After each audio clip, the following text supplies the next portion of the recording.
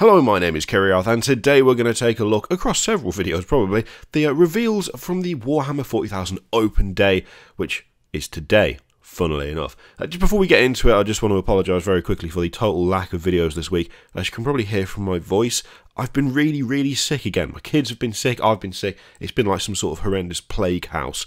So yeah, I've just been not able to do anything, really. But it's okay, because I'll cut out all the coughing, it'll be fine. Let's just go straight in, have a look at this, because I don't know what there is so far. I've not really taken a look at this. This is the first of, I'd imagine, lots of reveals. But I thought it'd be nice if we went in blind together. So let's take a look, take a gander. So an entire day dedicated to Warhammer 40,000, obviously. Warhammer World, obviously.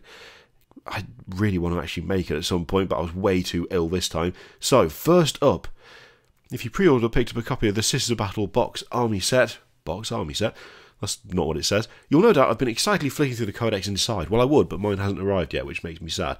However, there is something that makes me happy, which is the Triumph of Saint Katherine. So,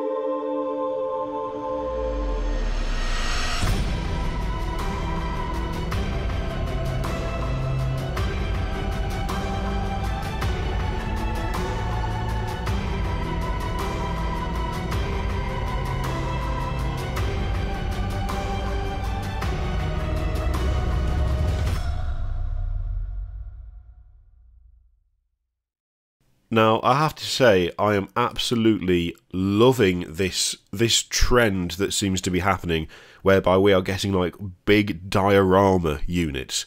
Like, proper full-on centerpieces for armies. Like, we had the one for the Archaeopter Bone Reapers, what was his name? Krakatos?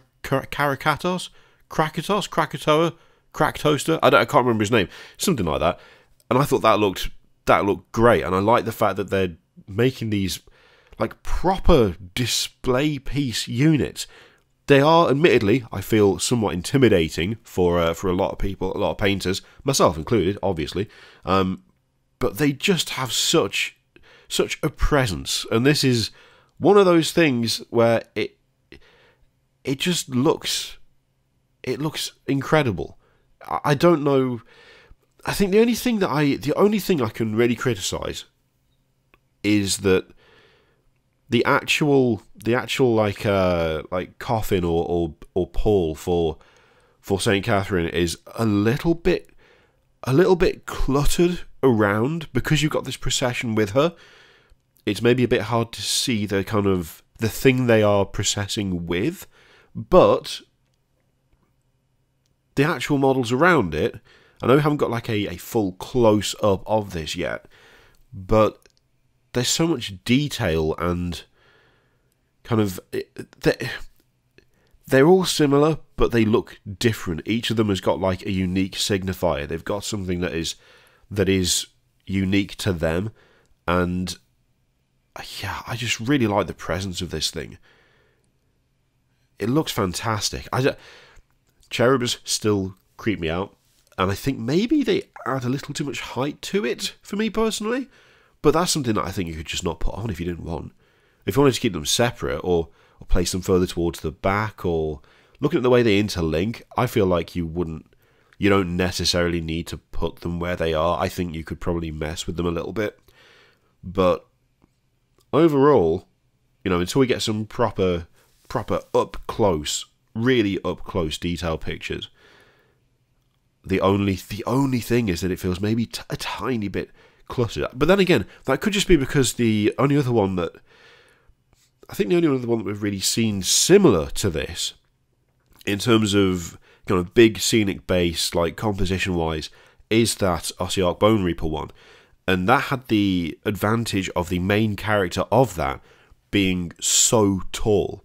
Like he's pretty pretty much bigger than everything else on the base, which makes him stand out. Then again, this isn't the same situation. As far as I know, she's obviously dead. So, you know, her being like however many feet tall, anything like that, it wouldn't make sense. She's just a sister of battle. Admittedly, very impressive one, but still, yeah, I do like it though. I do like it. It's very grand. It's very over the top, but it is somehow quite somber, even though, yeah, I don't know. There's just something about it that is really grabbing me, and I'm liking this trend of making these kind of big centerpieces for armies that aren't just like, here's a big dude. I mean, yeah, the RCR guy is a big dude, but he's also got like a full court of other people around him. And it's the same with this. If you just had the pole with the body on it, that would look okay, I guess, with like one person around it. It would look alright, it would look cool. But this gives it like an attitude and a personality that it would not have otherwise. Yeah, I really like that. I can't wait to see some closer pictures of that. Okay, what else do we have? Okay, so we've got more Repentia. So next year there's going to be the multi-pose Repentia kit. I'm happy about this. I know that I'm in the vast minority. That is a solid bionic leg going on there. Jesus, you could kick someone to death with that. Look at it. Wow. God, Christ, probably weighs more than her. Does she need one? The one on the left? Oh no, it's the way that she's running. Just for a second there, I was like, that seems a bit harsh. Give the one a bionic leg, but let the other one hop? That seems a bit mean, but no, I'm 90% sure that's not how that's gone. So yeah, more poses. Yeah, I still like them. I know a lot of you guys don't. And to be honest, I totally understand why you don't. It's not like I'm looking at it going, oh, they look exactly the same as the old ones, what's wrong with you? No, I get that it's a complete reimagining, a complete redesign, and yeah, I think this is going to be one of those units forever that is like, you either like it or you just don't like it. I don't think I've seen anyone go, I don't think I've seen that reaction from anyone. It's always been either, oh yeah, I really like these, or these can just get in the bin. Get in the bin right now. I don't want to see them ever again. I'm going to buy up as much of the old metal ones as I possibly can. But yeah, whichever way you swing it, having an actual multi-pose, multi-part kit, preferable every time, let's be honest. Okay, so what else do we have? The Cult Mechanicus takes to the... Oh, Lord. Alright, hang on. Okay. We'll watch the video and then we'll go down. Because I immediately, just the silhouette alone, I'm starting to get the urge to read Dune again. So let's...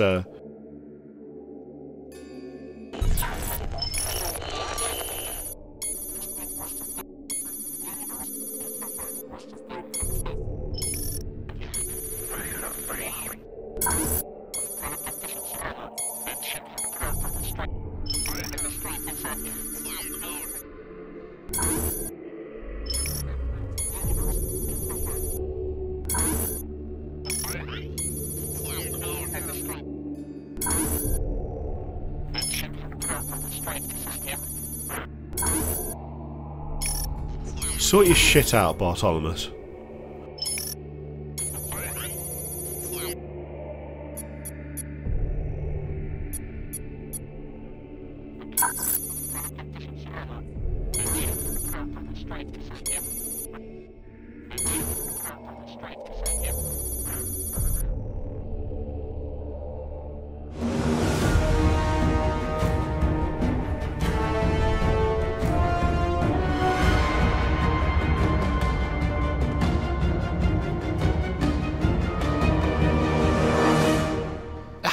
What?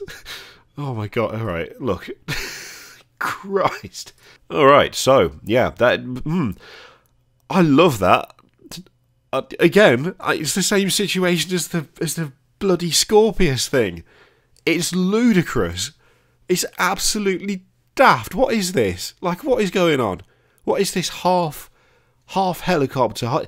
I just... It's so Dune, it hurts. That is literally... Reading Dune as a kid, when the ornithopters were described, I basically just thought, so So this, what we're seeing on the screen, essentially something very similar to this. The AdMech stuff is so weird, and I feel like someone in charge of designing their stuff has gone, it was weird before, but can we make it more weird? And everyone went, yeah, sure, why not? Let's do it, let's go. Let's weird it up. Let's have like 1940s hovercraft for their transports and tanks. Let's give them an ornithopter, because why not? Why would you not do that? What the hell? Again, I really like it. I don't know whether anyone else will, but it's just mental. I don't know whether I'm even approaching these things from the perspective of, does it fit? Is it a good model? Instead, I'm just going, what the hell is that? All right, I'm in. You know, someone's had the audacity. I'm in. The confidence has swept me. I'm on board. I mean, it does have some nice details, admittedly. The fact that it's got like the big kind of extendable, like chicken leg landing gear is kind of awesome. Can it grab onto stuff as well? It looks super weird. I do like the placement of the big like kind of engine cowling thing on the top. The guns going out the side is a nice touch. I mean, to be honest, it looks like it makes sense. It does look mad, but it looks more... To me, that looks more capable of flight than the vast majority of Space Marine vehicles, which all just look like boxes with wings that are far too small for them. I mean... I don't know whether the principle is sound, probably not, but... I really like that. That's funky. It's mental, but it's just kind of cool. God, I can't wait to see what they get next. I mean, between this and the Scorpius, and then you've got the Iron Striders, it's a mad faction, really. I feel like that's where all the crazy stuff goes for 40k. So we can't go totally mental with other factions because it doesn't fit with them. But these guys, oh yeah, let's push the boat out, go full mad. But it works, and it looks good. I don't think I like the clear canopy though. I think that's something that, yeah, I've never been a big fan of like the clear plastic stuff. But that's a tiny complaint. I like everything else. Okay, so we've got a bit more detail. So yeah, we can see the so there's gun options on the is that the front or is that the back? That is the front. Okay, is it? Yeah, it is. Yeah, no, yes. My brain is mush. I'm still only halfway through my coffee. So yeah, we've got options on the front. That's interesting. Can the doors be replaced so they don't have guns on them?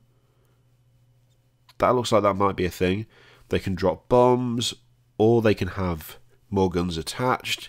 Missile launcher. So it looks like it comes loaded with a few options there. I really would have liked a picture like this for the Triumph of Saint Katherine, but I'll settle for the Mad Ornithopter. Okay, so Aeronautica Imperialis. What a way to pronounce that. There is a new heavy bomber, the Grot bomber. Okay, I still haven't played this game. I don't have time to play everything they do, sadly. That looks quality, and the little grot bombs with little grots in them. Tell me there's a little close-up of it. Yes! Look at that. I approve. 100%. 100% approval for that. Little oh, it looks so good. Yeah, that is a beefy plane. That is super beefy. Oh, it looks great though. Oh god. Yeah, that's pretty funny. That is pretty good. Oh, wow. Okay, also, the Angel of Death. Well, we've already seen him. We know what he's all about. And there's the book to go along with it. And that is all we have so far. So, let's go back up to this one. Let's have you back. You know what? You know, looking at it again, yes, it does miss that. It doesn't have that kind of central feel that the Archaeopter one has. Which I'm only comparing it to that one because, as far as I know, those are the only two that are like this currently. I'm sure we're going to see loads more. But actually, No, maybe I'm looking at the cherubs wrong. They're the ones providing like the kind of verticality of it, aren't they? And they're the ones suspending the pole. So, you know what? Maybe too swift a judgment. Those robes are very. I was going to say Spanish Inquisition. I don't actually know what the Spanish Inquisition wore. My only frame of reference for that really is Monty Python, and that might not have been historically accurate, let's be honest. In fact, I'm pretty sure they were supposed to give you notice that they were showing up. I'm sure I've heard that somewhere, but that's a weird tangent. I do like that. Going to be an absolute bitch to paint. It's like it's an entire squad with scenery, with cherubs, with a bunch of artifacts for each of the thingies, each of the orders. It's going to be a nightmare. But it'll look great when it's finished, and that's the important bit really, isn't it? That is nice. Right, okay, that's the first lot of reveals from the Warhammer Open Day. I'm sure we will see many more, and I will also record videos for those too. Hopefully I won't have to cut out as much coughing in the next few, but we'll see. You won't have heard any of that because I'll cut it out, unless I forget or miss one, in which case I apologise. Thank you very much for watching. Let me know what you think of all of that stuff in the comments down below. Feel free to click all the things, Patreon, video, subscribe, all that stuff. Click it if you like, don't click it if you don't want to. And as always, there's an affiliate link for Element Games in the description that you can click if you'd like and buy stuff if you want to. And I get something for sending you that way. And it's a thing you can do to support the channel. Also, 10% of anything raised through that goes to charity at the end of the month. So, yeah, you can do it if you like. I leave it entirely up to you. And I will see you probably in a couple of hours for the next one. Toodaloo.